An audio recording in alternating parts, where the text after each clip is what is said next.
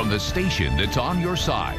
This is Channel 7 News. Used to be like 4 or 5. Welcome back to Good Morning Arkansas.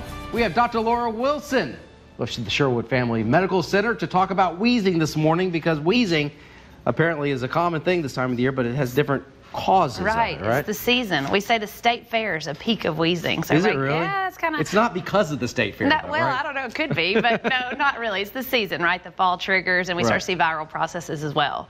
So what would wheezing exactly be? Right. So first we want to talk kind of about asthma. And I think everybody's pretty familiar with asthma. What could asthma present like? One, recurrent wheezing. Everybody would know that one.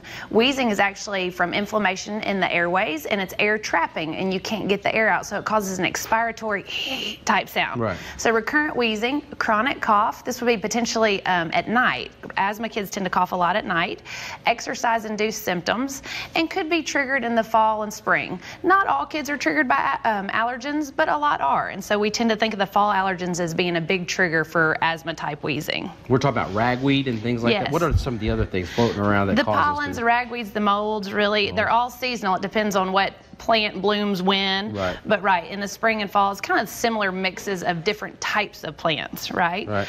Treatment for asthma, of course, everybody knows about an albuterol inhaler. That's your rescue inhaler. That's just for as needed here or there.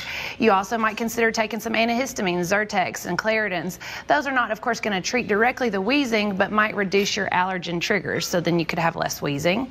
If you do have chronic asthma symptoms, then you might be on a daily preventative inhaler. And if you have a really bad flare, you would take around oral steroids. And so again, I think most people are pretty familiar with those type treatments, but I wanted to compare it to the other type of fall wheezing that we see, and that's bronchiolitis. Bronchiolitis. It's a big long word. Say it, come on. 10 times fast. Right, a lot of syllables in there.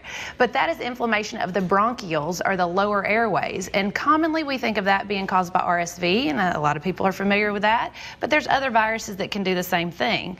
This will usually present in infants and toddlers, typically in fall and in early winter, with wheezing, lots of nasal drainage and cough, and maybe some fevers, because this is infectious, right? So different than the fall allergy triggers. You can't treat this with the allergy medication. Right, and so that's kind of what I wanted to kind of point out to everybody, is that although the symptoms are very similar, guess what? None of the asthma treatments have been proven to treat bronchiolitis. And there have been so many studies. You know, some years we'll think we come up with something, it's the new big thing, and then the studies kind of fizzle out and show none of it really helped. And so inhalers, antibiotics, steroids, antihistamines, none of those have been proven to have any effect in bronchiolitis.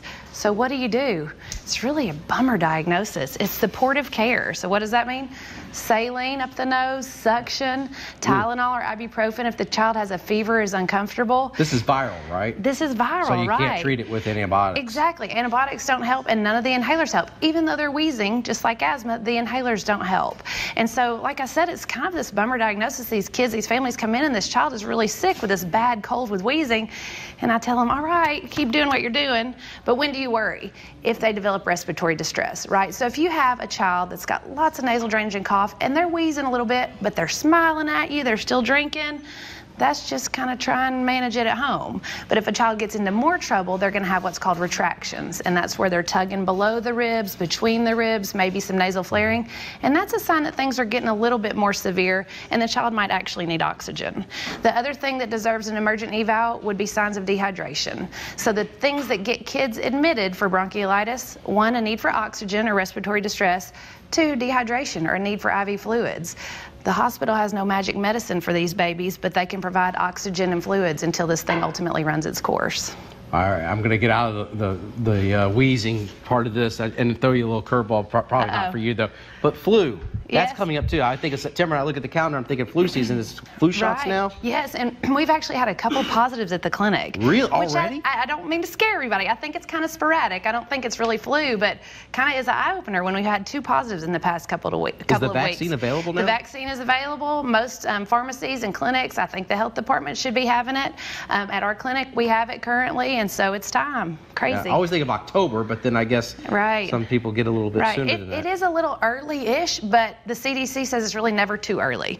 And so if this is a convenient time, I say go for it. If you're not in a rush, it could probably wait 2 to 4 weeks, unless we really are about to start seeing some flu, which again, I kind of doubt, but with those couple positives, it makes me a little It takes nervous. a couple of weeks for your immune system to get. How long does that last, the vaccine? We think about 4 to 6 months. 4 to 6 months. All right. Thank you so much. We have Dr. Laura Wilson here with the Sherwood Family Medical Clinic, and thank you so much for coming on the show. Your information is on the screen, and thank you so much again for sharing your knowledge with us on this Thursday morning. Thanks for having me.